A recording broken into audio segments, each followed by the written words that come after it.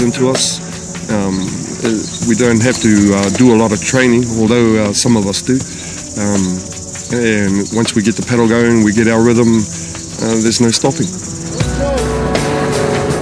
When I'm on the waka, we all won.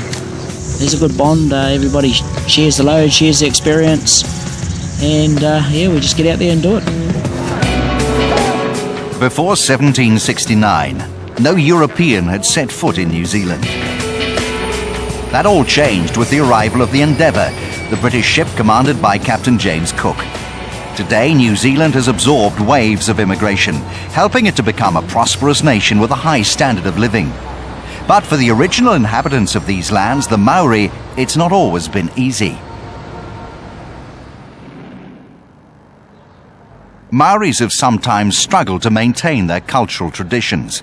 New Zealand's national identity has been shaped by an array of influences, and the challenge has been to ensure that the Maori contribution remains central.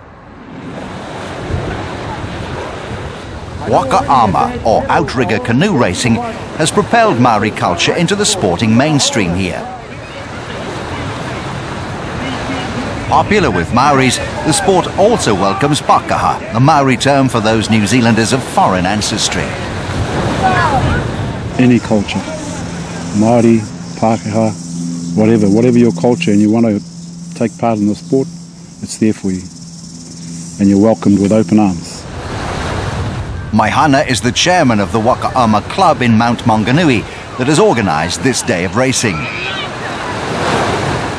It's a chance for local companies to put together a team of novices and try out the sport. Waka Ama is physically demanding, as one paddler recalls from his first experience. I couldn't straighten my arms. I went out to the 250 metre sprint, and came back, I handed back the paddle, and I found I couldn't straighten my arms, and I was hooked from there. Waka Ama is the local form of something that exists right across the Pacific.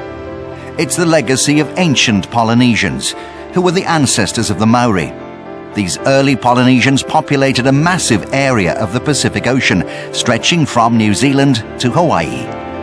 They explored huge distances, using ocean-going canoes, as one Maori elder describes. They travelled by the stars and by the moon, and they knew where they were going, and they knew how the birds, if the birds were flying, they knew where they were going, with the migrating birds, and what time of year they flew in different directions, and what time of year they came back.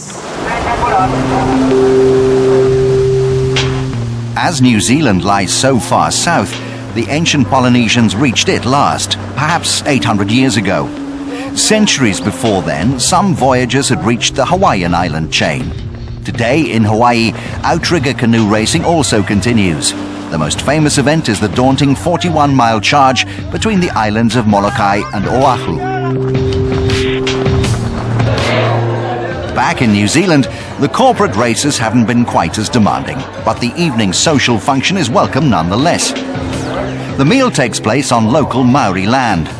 New Zealanders are engaged in an ongoing debate to try and reconcile differences between Maori people and the nation's other communities. For its part, this one small event brings different social groups together.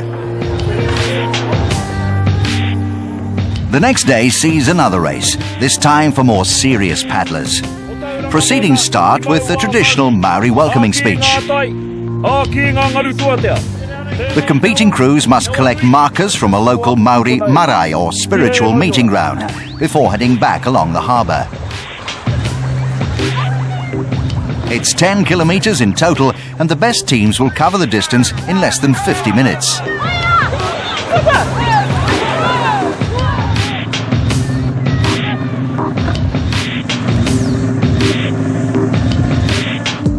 If everybody is in timing, the timing's correct, yeah, it just feels good. You can feel it just glides along. And then if the caller calls for more power, and we dig it in, and you can feel it just lifts and glides again. And then we'll change the stroke back to a longer stroke and cruise, still keeping the power on.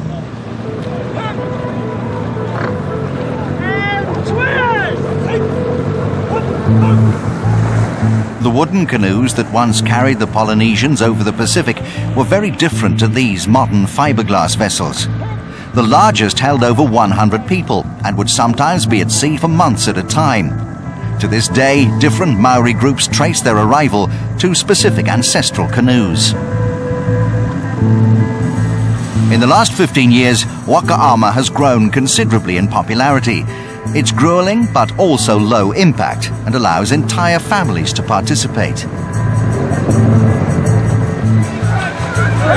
But perhaps more importantly, it offers New Zealanders of every background an opportunity to share in an aspect of Maori culture. It's going to get bigger. It's going to get to the stage where it's probably going to be on a par with rugby. And I say that with all seriousness, because that's where I see it heading.